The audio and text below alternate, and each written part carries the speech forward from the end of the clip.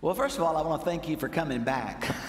That's always an encouragement. And somebody said to me, Utley, your teaching style is the donkey and the 2x4 approach. That's true. But I want to say this to you, and I needed to probably say it this morning. I'm really not here to get you to agree with me. That's not ever my goal. But I do want to challenge you to think through what you already believe and why you believe it. So I really want to challenge you on, people say to me, well, I never heard that before. Well, so, I mean, that's not good or bad. So if I really want to cause you to think, that's what I'm saying. I really don't want to, not looking for your agreement, but I am looking for you to let me challenge you. Now, I've been praying about this. I know you've been praying about this. We want the Spirit to be here, amen? We want Him to challenge us and speak to us and encourage us. So I hope that I can do that. Now, I need to go back and do a couple of cleanup this morning. It's just difficult to do my kind of teaching in a sermon format because it kind of gets away. And I was trying to look at my Bible. I've written so many notes I couldn't read the Bible text, and that's always embarrassing. So if you have your notes, and I'm going to look at those and use those some, I want to go to the contextual insights to Ephesians 1. So you see chapter 1, and just quickly let me explain to you what I'm doing here in chapter 1.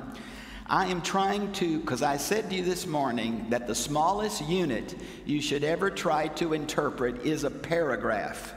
That words only have meaning in sentences, and sentences only have meaning in paragraphs. So if you'll notice, I have tried to put together the paragraph divisions with their capsulization from these different, now several of them are English. The one on the far left, this is the latest United Bible Society's Greek New Testament, 4th edition. The other ones are word for word. So you got a Greek word, you have to have an English word. That's one theory and translation. And then on the far right are what we call dynamic equivalent. I did want to use NIV, but the National Council of Churches told me you can use it for $3,000 a volume. So when they get saved, I'll use it. Until then, I'm going to use today's English version out of the United Bible Societies and the Jerusalem Bible, which is a wonderful, really good Catholic French translation. Now, if you can see across this, in this first chapter, it looks kind of uniform. If I was a preacher or a teacher, this is what I'd say to myself as I compared these translations and how they paragraph, because paragraphing is not something you can see from the text itself. If I present chapter 1, here's my question as a preacher or teacher. How many main points are there? And these main points ought to follow the paragraphing. So it kind of gives us a broad picture on how to see this chapter. Now, you also notice in your notes a thing called contextual insights. So what I try to do is give you the major truths of the whole chapter, looking from a bird's eye view before we get into the nitty-gritty of this word and this verb and on and on. So this is where I want to come back to for two opening statements that I did not get a chance to do this morning. The concept of the Trinity is mentioned more in Ephesians than anywhere else. Now, the word Trinity comes from Tertullian. The word Trinity never appears in the Bible. But over and over in unified context, these three persons appear, whether at the baptism of Jesus or the one that I think is clearest to me is the Great Commission baptismal formula. Baptize them in the name singular of Father, Son, and Holy Spirit. That is bad grammar, but great theology. Now, the church has struggled with this. And why? Well, we do not believe in three gods. We are monotheist. We go back to the Old Testament, particularly Deuteronomy 6, 4 through 6. Hear, O Israel, the Lord your God is one. We believe in one and only one God. We are not polytheist. Well, what do we do if Jesus really is divine? John 1, Colossians 1, Philippians 2, Hebrews 1. What do we do? Is he really divine? Is he really pre-existent? What do I do with one God, and now I've got the Father and I've got the Son? And in the Old Testament, the Spirit is an influence that goes out to accomplish God's will. In the New Testament, he is a full-blown person. So, the early church was in a quandary. So the councils, primarily of Nicaea, but Constantinople before that, came up with this statement. We believe in one eternal divine essence and three eternal personal manifestations. And that is the best that we can do. No New Testament author thought it was so contradictory they ever took time to explain it. So we accept it without fully understanding it. That's the best we can do with this concept of the Trinity. So I've given you some notes there and where it appears. Again, most of my detailed studies, and if you are the type that want to check all the verses and look at all the places, you have to see these notes online, and this will be the second red box, special topics, and look up the word Trinity, because it appears often, and there are some places in the Old Testament where the plurality of God is very, very obvious. Even in the Old Testament, there is a plurality, and I want to show you those verses as well as the New. Now, the second one is number C, and there is so much controversy here, and I do not want to get into a hair pull, really. Well, I guess I do, or I wouldn't bring it up, but I want to be as nice as I can in the hair pull. And I want to say to you, this is a fight inside the church. This is believers discussing with believers. Amen? This is not false teachers. This is not bad versus good. This is godly people have seen these texts differently, and how they see it makes sense to large numbers of other Christians. But I think what we forget is that this tension between a sovereign God and human free will goes all the way back to Paul, and I'll try to show that to you. Theologically, this hair pull begins with Augustine and Pelagius, and then later on the Reformation, it gets carried on into Calvin and Arminius. Now, this is where we are. I basically am Arminian in my understanding of truth. And I'm somewhat surprised that such a large percentage of graduating Baptist pastors are full 5-point Calvinists. That surprises me some, because historically, we have been people of evangelism. We have emphasized a personal decision in trusting Christ. Now, that is somewhat out of place in the 5 points for Calvinism. So I am struggling as a teacher. I am struggling as a person who believes the Bible. I don't think it's fair to add up all the verses on one side here and all the verses on one side here and see which one has the most verse. I do not think that's appropriate Bible study. So I'm going to read my note, I hope it doesn't offend you, on this introductory article. When I get to He chose us in verse 4, I want to read my article. And when I get to the word predestination in 5, I want to read my article. Now, what am I doing? Do I want to convince you that I'm right? Absolutely not. What I want to convince you is that godly people, based on church history and Scripture, see these texts differently. Therefore, we've got to love and pray for each other and pray that God uses these different groups to reach different personality types. So do you hear where I'm coming from? Election is a wonderful doctrine. However, it is not a call to favoritism, but a call to be a channel, a tool, a means of others' redemption. In the Old Testament, the term was used primarily for service. I hope you'll check me for that. In the Old Testament, election or chosen is always for service, never for any kind of a spiritual event.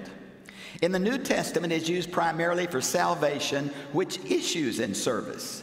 The Bible never reconciles the seeming contradiction between God's sovereignty and mankind's free will. but affirms them both. A good example of the biblical tension is found in Romans 9. Now, you are Bible people. Romans 9 is the strongest chapter on predestination in the Bible. Romans 10 has more whosoever wills than any other chapter in the Bible. Side by side, in a discussion about why has Israel not believed, Paul asserts the sovereignty of God, and in the next chapter, 3 times, whosoever shall call on the name of the Lord shall be saved. Do you hear the tension in that? The key to this theological tension may be found in Ephesians 1:4. Jesus is God's elect man, and all are potentially elect in him. Now, that's a statement from Karl Barth. I certainly don't agree with all that Karl Barth said, but I certainly agree with that statement. Jesus is God's yes to fallen mankind's need. Ephesians 1:4 also helps us clarify the issue by asserting that the goal of predestination is not heaven, but holiness. Think what I just said. We are often attracted to the benefits of the gospel and ignore the responsibilities. God's call, election, is for time as well as eternity. Doctrines come in tension-filled pairs with other truths, not as a single, unrelated truth. A good analogy would be a constellation. If you look at the Big Dipper, you can't say, I like the second star in the handle. It's only the Big Dipper because these stars are related to each other in a pattern. Every doctrine is a constellation of truth. And if you pull the string on one doctrine, you damage a lot of other doctrines. It must be seen as a totality, not as an individual focus. And we're so guilty of proof texting, we do not see that. Doctrines come in tension-filled pairs because it's from Eastern people. And that's so difficult for us to come to. Let me go a little further. We must not remove the tension caused by the dialectical, paradoxical pairs of doctrinal truth. Examples, God as transcendent versus God as immanent. Is God the holy other? To see him is to die? Or is God Abba Father? We can go and talk to him. Do you believe in once saved, always saved? I know who I'm talking to. Or do you see the mandate of perseverance in the Scripture? Perseverance is as biblical a doctrine, is repeated as often as Christian assurance. And because of our background, we totally ignore perseverance. When I go to a church and say, I'm uncomfortable, but once saved, always saved, I almost feel like I've dropped a theological hand grenade in the midst of unthinking Baptists. I'm over it. The theological tension of covenant unites the sovereignty of God, who always takes the initiative, who always sets the agenda, and the mandatory initial and continuing repentant faith response from an individual. Be careful of proof texting one side of the paradox and depreciating the other. Be careful of advocating only your favorite doctrine or system of theology. I hope that's a good warning, and I hope that for me, being Arminian, emphasizing that free will is absolutely crucial for the beginning of the covenant and the continuing, I cling to what? John 1:12. As many as receive him, to them he gave the right to become the children of God. John 3:16. For God so loved the world, he gave his only begotten Son, that whosoever believeth in him. I don't know if I'm elect, but thank God I'm a part of whosoever. You say, don't be emotional. Well, you fight with these other preachers. A couple of more points I wanted to pick up on, not a whole lot, but some. Would you look at chapter 1, verse 1? The word saints. Now, the word saints is basically a Greek from the word holy. In Roman Catholicism, you know, there's a big fight over how many miracles you have to do and how many councils you have to go to call somebody a saint. I want you to know that's not biblical at all. And I don't want to pick on Roman Catholics, because the truth is, if you tell me you love Jesus and you're trusting in him, you're my brother and sister, and I don't care what name is on the outside of the church. But when it comes to saint, we are a saint because the righteousness of Jesus Christ has been imputed to our account.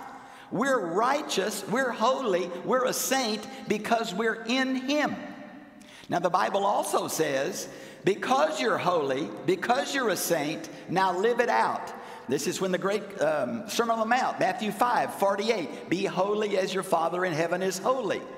Now, the topic, if you want to see more of that, is the special topic sanctification. You can see it online where I try to give you the verses. We're positionally holy, and we need to possess our position or the demand for Christ's likeness. And people always, which one's true?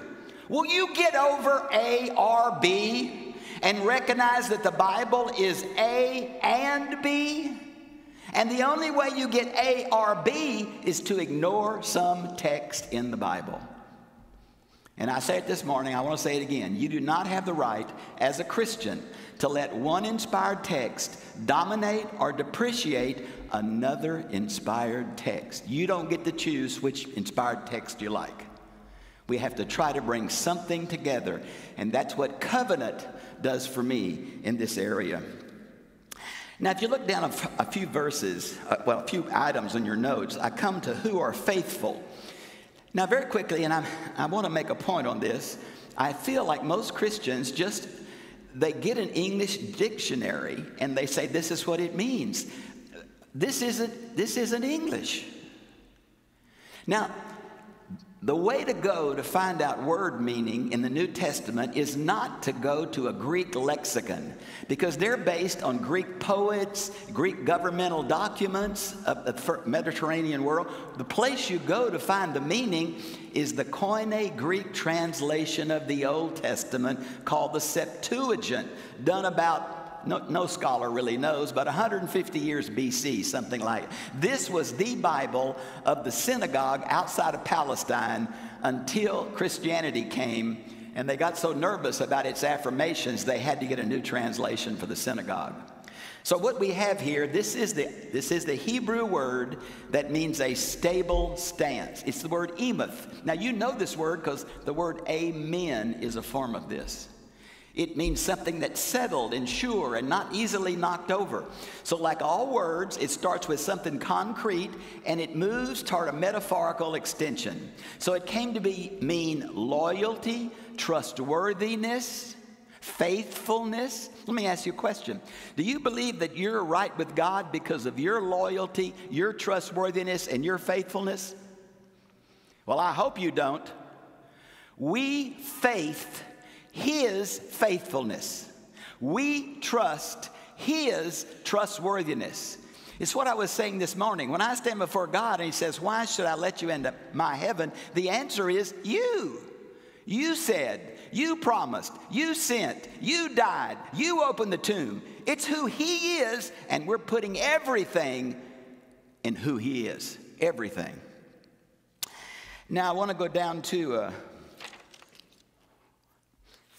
Forgive me for skipping through here. I left some things out this morning I wanted to pick up on. Would you go to chapter 1, verse 4? This word, He chose us. Again, this is the ideal of election. This was John Calvin's favorite chapter. And I certainly believe in the sovereignty of God. Please put me down in the category of those who believe that God's going to do what God wants to do. Thank you. Isn't that what Romans 9 is? I'm the potter, you're the clay. Sit down and shut up. That's God. That's who He is. But look at, He chose us. This is aorist middle. That means the subject of the sentence is actively participating in the action of the verb. This is a completed action, meaning He once and for all Himself chose us. Amen. It's God's deal. God the Father's deal, which emphasizes the subject's decisive choice. This focuses on the Father's choice before time. God's choice must not be understood in the Islamic sense of determinism, nor in the ultra-Calvinistic sense of God chooses some versus God did not choose others. But in the covenantal sense, God promised to redeem fallen mankind. He called and chose Adam to choose all humans. But look at all those texts I gave you. If you don't agree with what I said, would you at least check the biblical references? God himself elected all persons. The believer's choice of trusting in Christ confirms, not determines, God's choice of them. God always takes the initiative in salvation. The text, Romans 8, 28, 29, 30, Romans 9, 1 through 33, are the main New Testament texts for the doctrine of predestination, emphasized by Augustine and Calvin. God chose believers not only to salvation, but also to sanctification. This could relate to our position in Christ, imputed righteousness, God's desire to reproduce his character in his children, Christ's likeness. God's will for his children is both heaven one day and Christ's likeness now. The pronouns in this passage are ambiguous. Most refer to God the Father. This whole passage speaks of his love, purpose, and plan to redeem fallen mankind. However, in context, it is obvious that the pronouns in verse 7, 9, 13, and 14 refer to Jesus. I hope you do not sense that I'm trying to crawdad on this problem. But I am trying to bring a needed biblical theological balance. I want to affirm all text. Now, I pastored in Lubbock. It's flat, takes water 3.5 years to run off the plateau. Every highway has a ditch. Every highway has 2 barbed wire fences. Now, think what I'm saying. Please think what I'm saying. The Bible presents truth on the barbed wire fences. The goal is not getting hung up in the barbed wire fences or getting in the left ditch or the right ditch. They're both a disaster. The barbed wire fences and the ditches are meant to keep you where? On the road. And we live in the tension.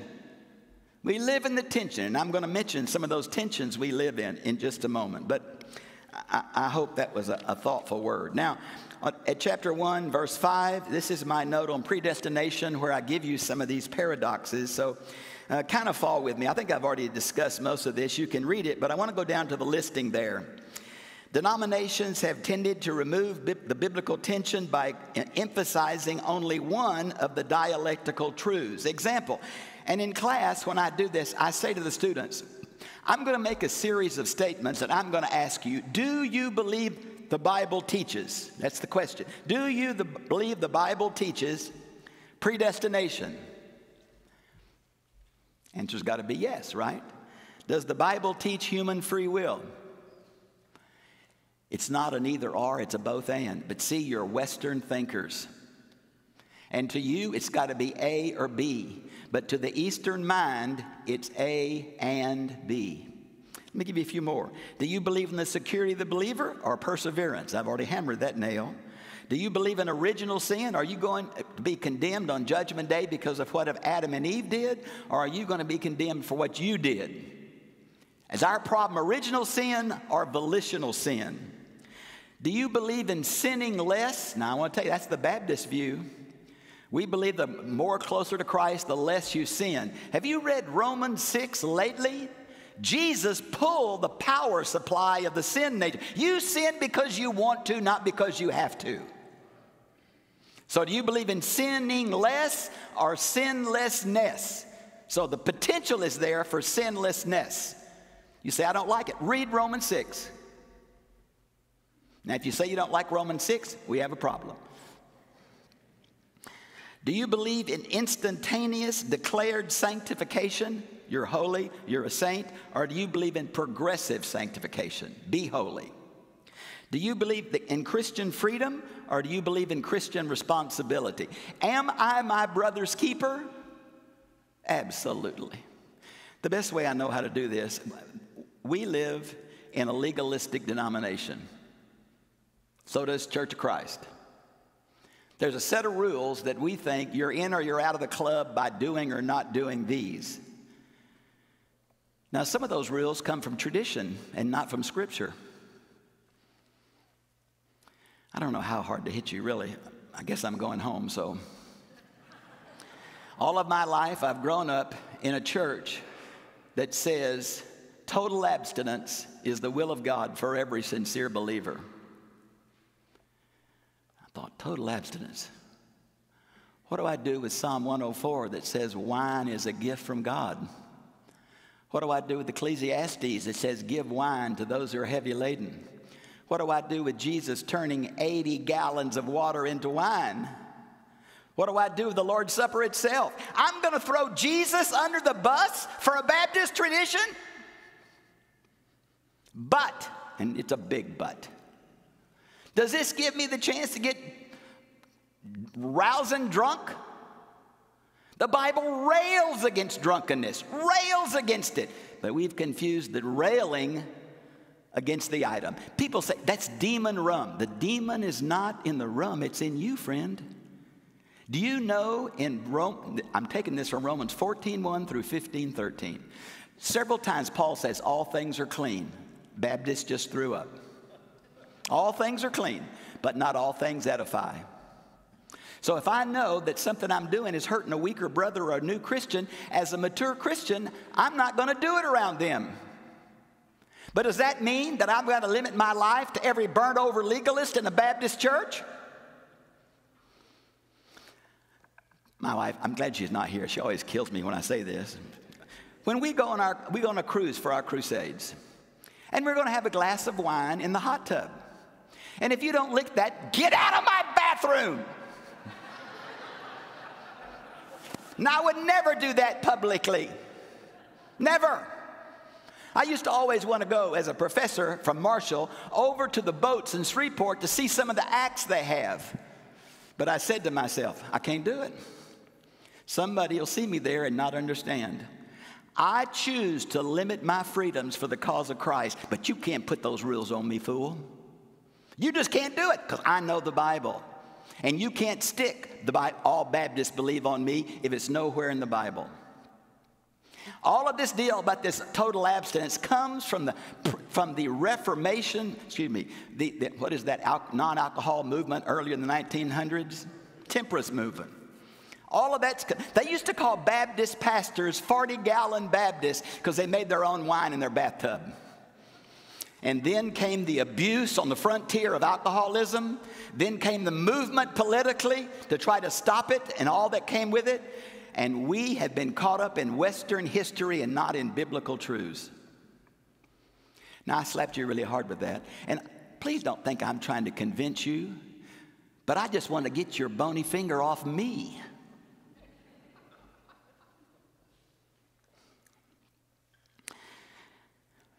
Am I my brother's keeper? Yes, I am. Do I limit my freedom for him? Yes, I do. Yes, I do. Romans 14:1 through 15:13. Okay, let me go on. I'm trying to make some really good points. I couldn't do this morning with the type of service it was. I didn't want people screaming and running out.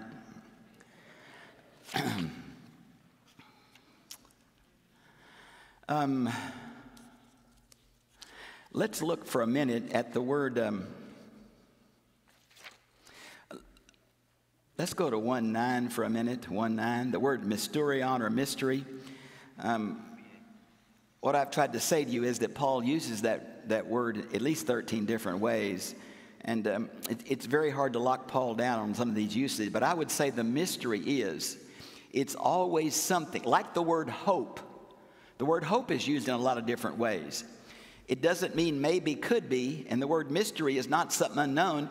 It's something to do with the consummation of the believer's faith. It's always used in that sense.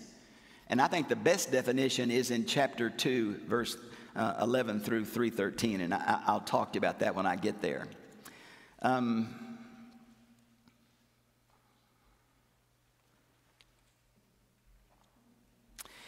Notice here in verse 11 where it says, we have obtained an inheritance, having been predestined according to his purpose. Election is according to grace and not human merit.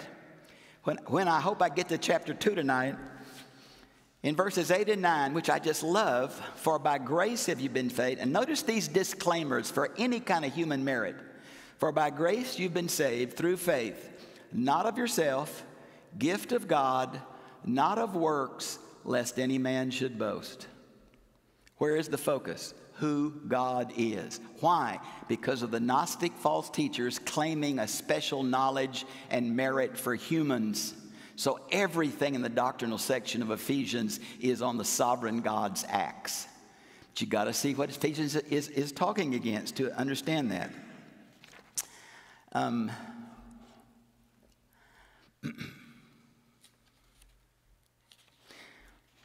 Let's go to the next paragraph, which is 15 through 23, one long sentence. Remember, I told you the false teachers emphasize secret knowledge, these passwords through the heavenly sphere, what that salvation was. This is one long sentence, and it's basically talking about that. It's going to talk about wisdom and knowledge. It's going to use these. What Paul does is take the words of the false teachers, their slogans, and he uses them in a correct way in his theology. A really good one is the word fullness or filling. That's the word pleroma. And that in Greek, that means the fullness of something. They would call that from a holy God down to sinful matter, these series of angels, they would call it the pleroma or the fullness of God. Paul turns right around and says, Jesus is the fullness of God. Do you hear? It's exactly opposite, but using the false teacher's words.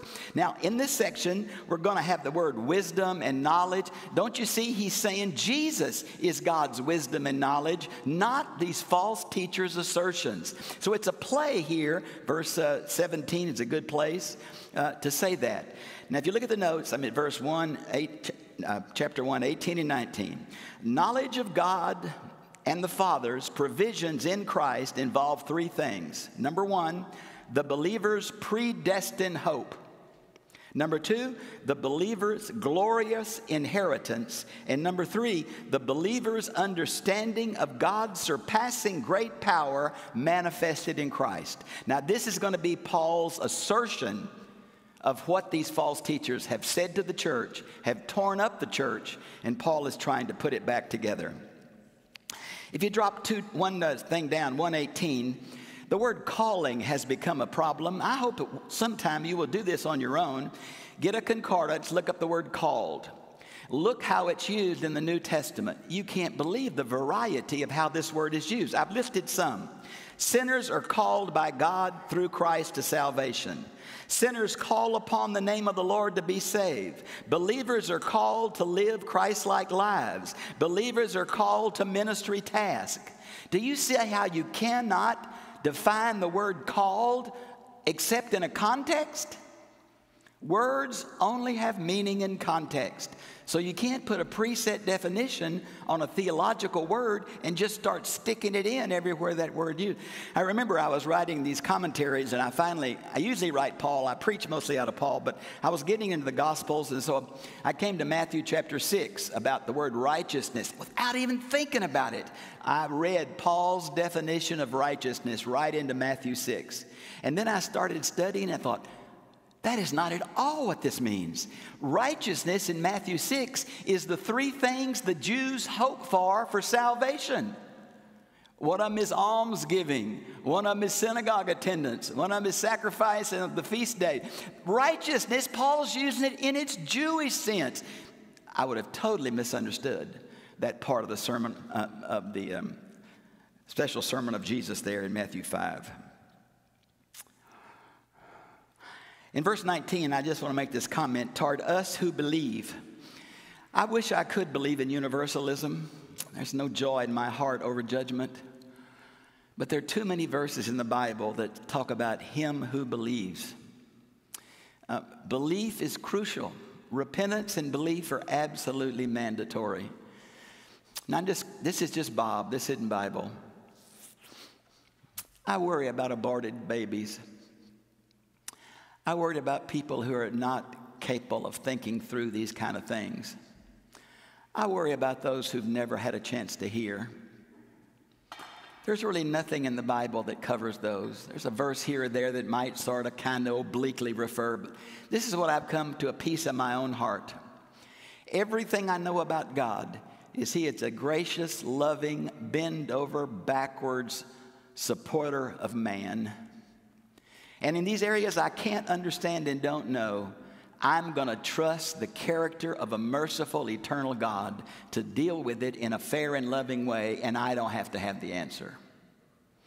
And to me, that has brought me some peace about some topics that I do not think the Bible directly addresses. Verse 20, I wish you'd look there with me. Chapter 1, verse 20, because when I get to chapter 2,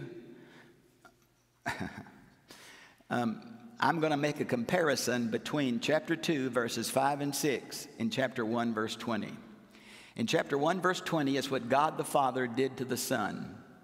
In chapter 2, 5 and 6 is what God the Son did to the believers, and they're parallel. So notice here these three things. They're the three things set in a parallel pattern here. Number one, He raised Him from the dead. Number two, He seated Him in His right hand. And number three, He made Him supreme head of the church. Now, if you will look at chapter 2, verse 5 and 6, number 3 doesn't apply, but numbers 1 and 2 does. It's not one day we'll be seated with Him. We're seated with Him now. These are current realities. We are already a raised people. A physical resurrection at the second coming, we're already the people of God. We already participate in the promises of eternal life. Now, the Jews believed in 2 ages. An evil age beginning in Genesis 3 and going through the coming of the Messiah. Evil, unrighteousness, rebellion, idolatry. But God is going to send His Messiah and set up an age of righteousness, the age of the Spirit, the new age. The problem is the Jews missed the 2 comings of Christ. And what we have is the overlapping of those 2 Jewish ages. And when the Bible calls the latter days or the end times, that is between the incarnation at Bethlehem and the parousia or the second coming. Gordon Fee calls this the already and the not yet of the Christian life. I already have eternal life, but my body is dying. I already have power over sin and forgiveness, but I still am tempted with sin. This is the kind of tension we live in. But I'm just shouting this. Oh, I'm shouting this. Brothers and sisters, the victory of the Christian faith comes not at the second coming. It came at the first coming. 95% of the Old Testament prophecies are about the first coming. Victory is won on Calvary and the empty tomb. We walk in victory because of who He is, and the second coming is just the cleaning up of the mess. And I really think God is waiting that the church will have more time to help people come to know Him because He loves all of them. I don't pray for the second coming anymore, because it'll be good for me, but bad for the vast majority of the world. God, give us a little more time to be the people of God. Because I think God's heart beats for a lost world. And He has sent us and left us to tell them about Him. Verse 21, do you see that this is, now if you, the special topic there, Paul's use, angelic levels in Paul's writings. Paul uses a lot of these terms. We have no idea what these terms are. The Bible is so silent on both the angelic realm and the demonic realm. The Bible is so silent about the afterlife, probably because we don't have vocabulary or ability to understand it. But Paul lists, just think of Ephesians 6, all those different categories, principalities and powers and world forces of wickedness and all of that. That's what he's referring to, these eons. They're claiming the knowledge of these eons is the key, and Jesus says He's defeated all of them. They are all in the garbage bin. He triumphs over them. Let me do a parallel passage. Oh, it's so powerful when you see it in context. Verse 22, just for a minute. You do realize that God's going to put everything under Jesus' feet, and then Jesus is going to give it back to the Father, right? My little joke is, the Episcopals talk about the Father, the Baptists talk about Jesus, and the Charismatic talk about the Spirit. We got to get Him back together. This is one God. The trick is, when all is said and done, It's God the Father on the throne. And the text is right here, 1 Corinthians 15, 27 and 28. Jesus will give all this back to the Father. I think we need to remember that. I want to talk about just the church in that same verse just for a minute. This is the word ecclesia. It's two words, ek, out of, and kaleo, to call. Now, it can be used for a town hall meeting as it is in Acts. But I think the church picked this word because in the Septuagint, the Greek translation of the Old Testament, that famous phrase, the assembly of Israel, the congregation of Israel, is the Hebrew word kahal, assembly, congregation. When those translators, Jews, in a BC period, wanted to find a Greek word to use to describe the congregation of Israel, they picked ecclesia. I believe these believers, these in the upper room and those who believed in Acts, they do not see themselves as an offshoot of Judaism. They see themselves as the fulfillment of all of the Old Testament promises. They are the people of God. They are the new Israel. They are not some secondary plan B, but God's plan. Now, I've just hit a theological topic depending on what theological system you have bought into and read. And I'm not going any further because I really want to stay another couple of days. Let's get to chapter 2. I think you told me I could go a little bit past 7:30, right? Is it? Okay, good. Let's do chapter 2 then. I want to go to B under contextual insights. There are only two places in the Bible where the three enemies of man are delineated with any specificity. This one is the major one, and James 4 is the other. So what are the three enemies of man? Do you see them spelled out here? A fallen world system, an angelic adversary, a person, Satan, and the fallenness, the Adamic nature of man that pulls everything towards self. So Ephesians 2, 1 through 3 is the hopelessness and helplessness of man apart from God. And as an evangelist, and I know Pat has this same heart, Pat, when I read Ephesians 2:1, and Paul looks out over the great cities of the Mediterranean world, and Paul says they are dead in their trespasses and sin. And I look out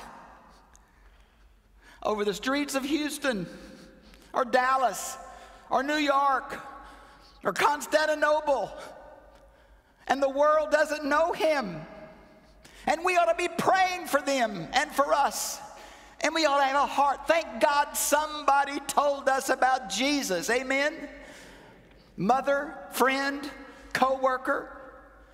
The world is dead without Christ. That motivates me. I don't want them to agree with me, but I want them to find the peace and joy and purpose and fulfillment that I have found at faith in Christ. Now, when it says you were dead in your trespasses and sin, I want to pick up on the word dead again. And again, this is where a concordance, you look at the word dead, this word is used several different ways. You've got to see where it is. Remember, it starts out in Genesis 3. The day you eat of the fruit, you will what?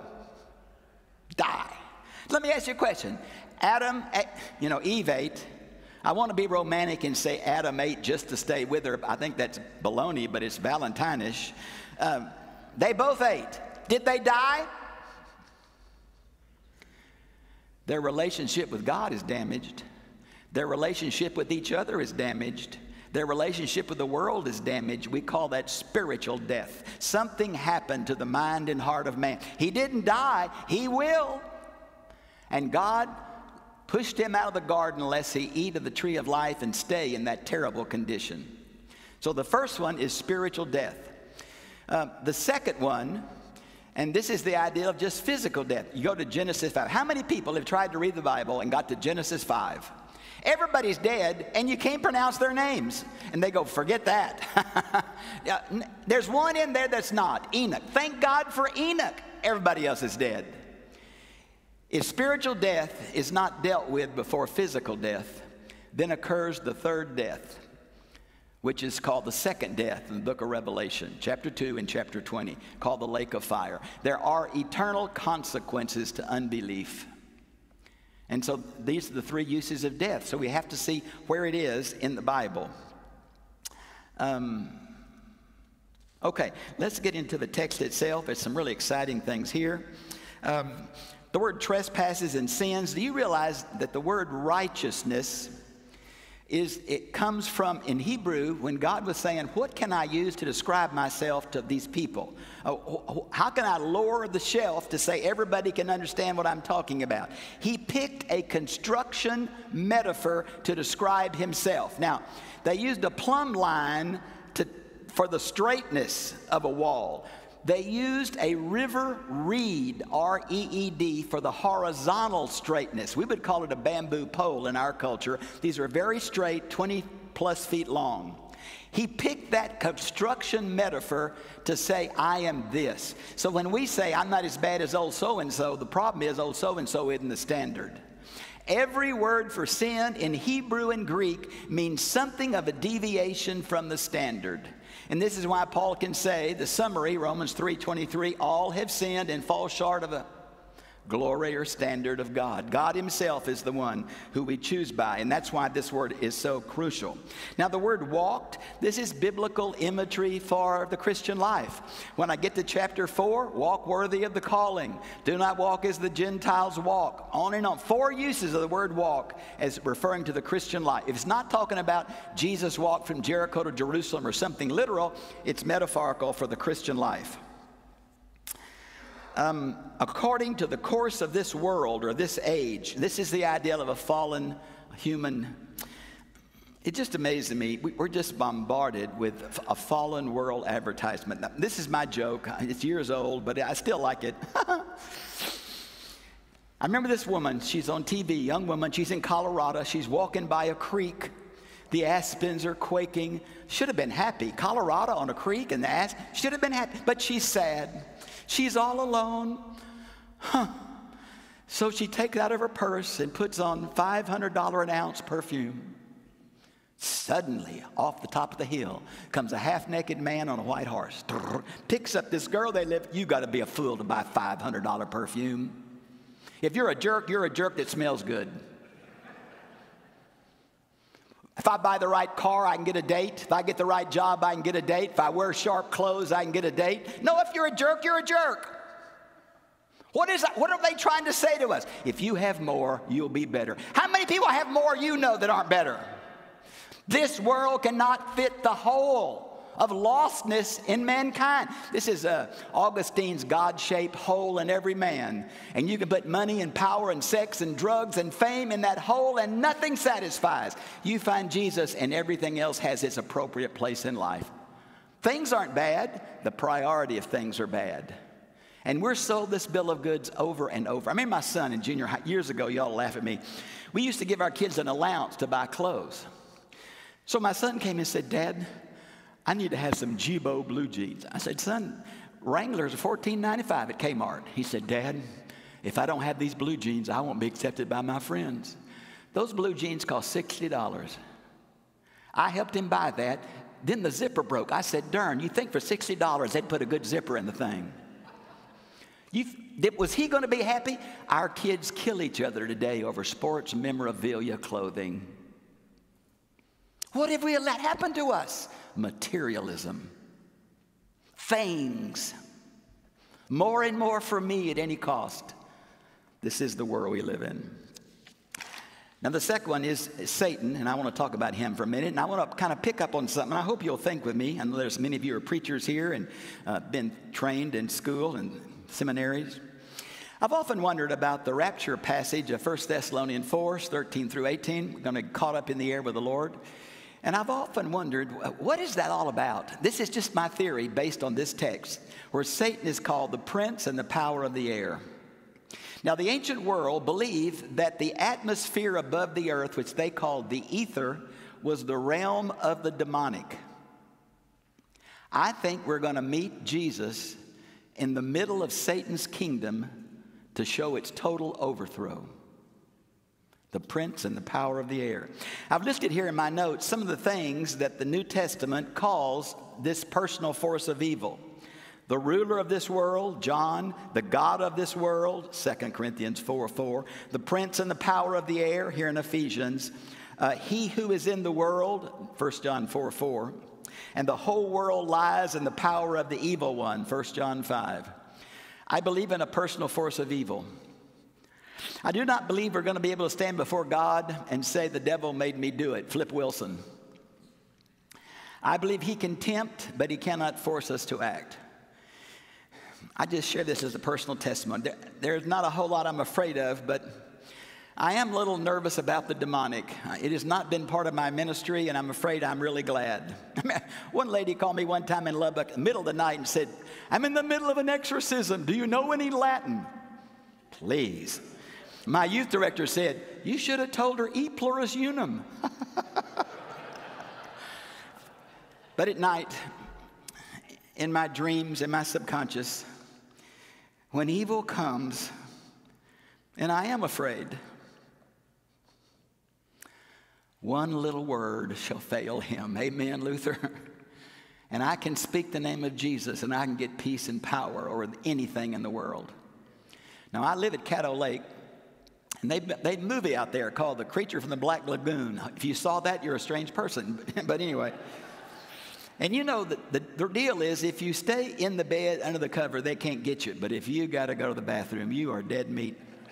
So all the way to the bathroom, I worry about what's in the bathtub. And so as I go, I quote, "Greater is he that's in me than he that's in the bathtub." Yeah.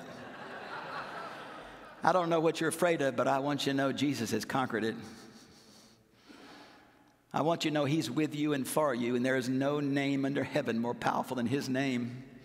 And we are in him, and we walk in him, and he lives and moves in our lives. Do not fear, believer.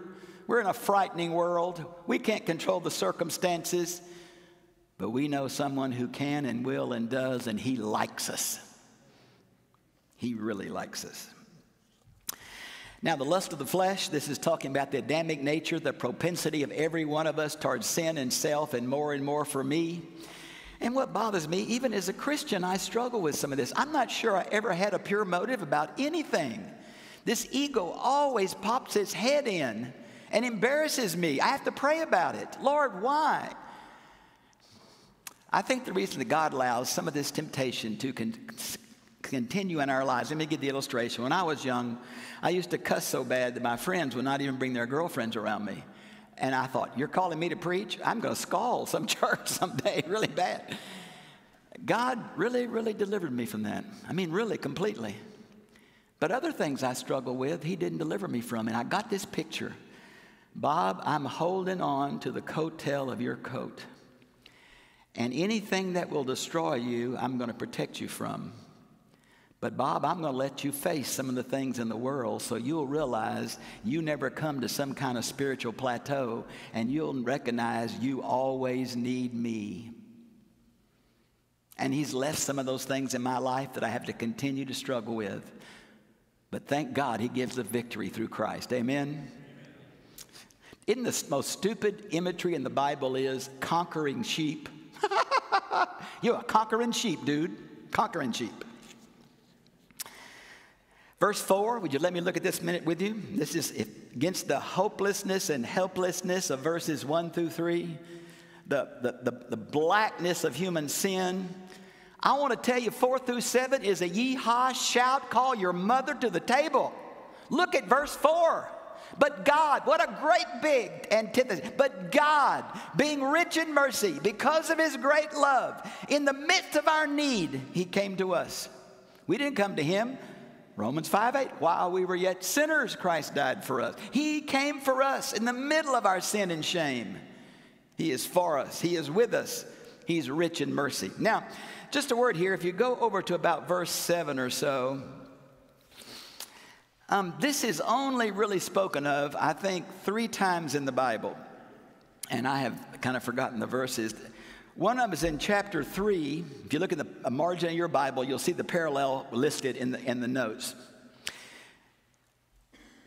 Christians are on display to the angelic world about the character of God so they can trust more in Him. When the angels see what God has done, even giving His Son, even giving His law, even giving His presence to sinful man, angels take note and rejoice. This text, the one in chapter 3, and I believe it's 1 Corinthians 4, 7, or 8 are the only three verses. We are trophies of the grace of God on the shelf for the spiritual realm to see who God is as He works with us. Oh, it's powerful and moving. Now, verse 5 and 8. This is that famous, by grace you have been saved. Now, would you please look at the grammatical feature? This is a perfect passive periphrastic participle. And what does that mean? We are saved by an outside agent. The perfect means we're saved in the past, and it comes into a state of being. And the periphrastic is a settled condition. We have been and continue to be saved. It's repeated in verse 5 and 8 for emphasis. So I want to say this to Baptists. If I ask you the question, are we saved? Are we being saved? Or shall we be saved? Which one is biblical? And the answer is yes. But see, if we focus on one and not the other, we get imbalanced. And some denominations focus on the settled position. Some focus on the tenuousness of the ongoing. And some put everything at the end. All Greek verb tenses describe salvation. We are being saved, and we will not be fully saved until we see Him as He is and are changed into His likeness. 1 John 3:2. So, I think we need to think about the way we talk about being saved. And what that basically means, I cannot say, I was so excited when I was in kindergarten, at Vacation Bible School. I cried. I was so happy. I trusted Christ. But the rest of my life has been a total disaster of unbelief and waywardness and lack of any kind of God in my life. Can I depend on that? I cannot. Because how we live is not the basis of our salvation, but the evidence that we have been saved. And see, that goes against the grain for us. Because we've always said, only believe, only believe. The heretics of the early church accused the Christians of saying that. But the Christians never said that. Because salvation is more than the affirmation of a creed. It's the entering into a personal, dynamic, ongoing relationship. I've heard that all my life. People say you got to have a personal relationship. Well, I've never seen Jesus. I've never heard Jesus. Some have, and I wouldn't doubt that. But I haven't. So how do I say I have a personal relationship? You think my Bible floats and verses turn red? No. But when I'm lonely and hurting and confused and don't know what to do, and I call out to Him and believe He's with me and for me and will give me the direction I need, that's a sign of a personal relationship. Have you talked to Him today?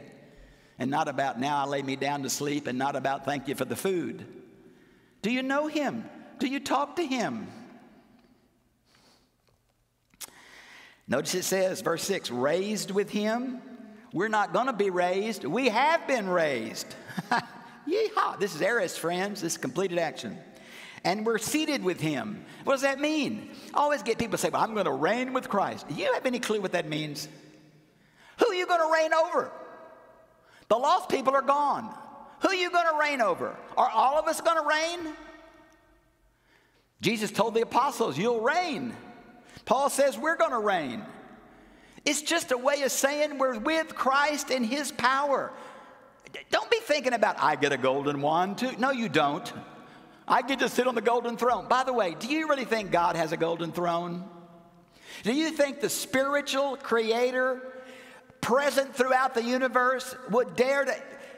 Can someone without a body sit on a golden throne? And what does gold mean anyway? This is imagery of value to humans. But heaven is far more than that. Streets of gold, who cares? Who cares? If Jesus lives at Motel 6, I want to go to Motel 6. Well, they got roaches, maybe Motel 8, I don't know. So what is the key here? Through faith. What are the requirements of the New Testament? Faith, repentance, and faith. Okay, that's about as far as I can get because I want to give you a chance to talk to me. Please, my personality is, I don't know what it is. But anyway, I'm not going to bite you. I don't want you to bite me. I don't think I have all the answers. I'm so willing to listen to you. So don't take my passion as dogmatism. It's not. So let me be me and I'll let you be you. And if you have a question, please ask me.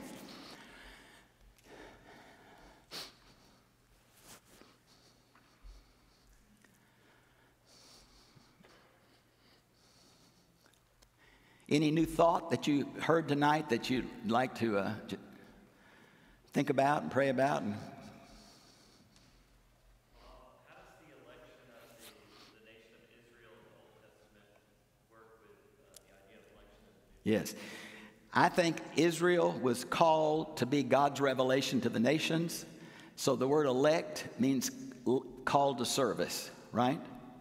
And of course, the problem is we call Israel the covenant people, but the vast majority of her kings and people were idolatrous unbelievers. So being a part of the covenant people was never the key. It was trusting God in the midst of the covenant, right? So I think Israel is an indispensable link in the revelation of God to mankind. But I believe since Matthew 5:17 through 19, that affirms the Old Testament, says it's of God, says it's inspired, and then it says it's fulfilled. And then, by the way, real quickly, as an Old Testament professor, we couldn't get people to take Old Testament. They all wanted to take New Testament. So I would say to them, the only Bible Jesus had and the apostles was the Old Testament. In Matthew 5:7 through 19, when Jesus affirms the Old Testament with tremendous words of eternality and inspiration, if you'll notice in verses 21 through 48, following that, by the way, verse 20 is, unless your righteousness exceeds that of the scribes and Pharisees, you will not enter the kingdom of God. They all quit breathing, verse 20. And then Jesus says, you have heard it said, but I say unto you. Friends, Jesus is Lord of Scripture. Jesus is the ultimate revelation of God. One of those things, some of them are rabbinical misinterpretations, but one of them is the Deuteronomy 24 divorce from the law of Moses, and Jesus said he only did that because y'all were so unbelieving. Jesus changed the law of Moses. You think Jews had a conniption fit over that? And what Jesus is saying is, I am the ultimate revelation of God. Either that's true or we're in big trouble. So Israel had a meaningful place, but a place, in my opinion, that's past. So when people ask me, are you expecting Israel in the millennium? This is Tacky Bob. The New Testament is not about Israel. The New Testament is about Jesus.